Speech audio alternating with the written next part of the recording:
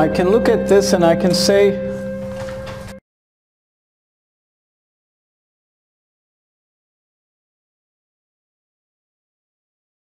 so if I define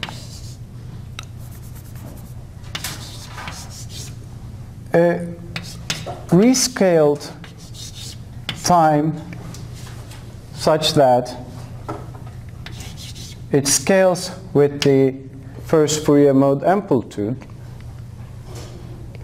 and then solve these equations using that time, I'll just replace d tau with d tau hat x hat. Okay. Then I have a new dynamical system, and my new dynamical system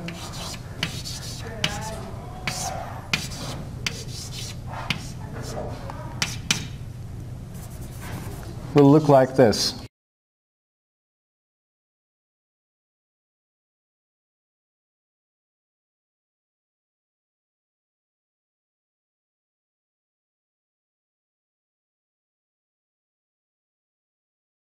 So this dynamical system where time is scaled no longer has a singularity. So even the first mode amplitude becomes arbitrarily small, you still have something safe. If it's exactly zero, then this just stagnates. But here, basically, you have a regularized version of your system, and it's also symmetry invariant.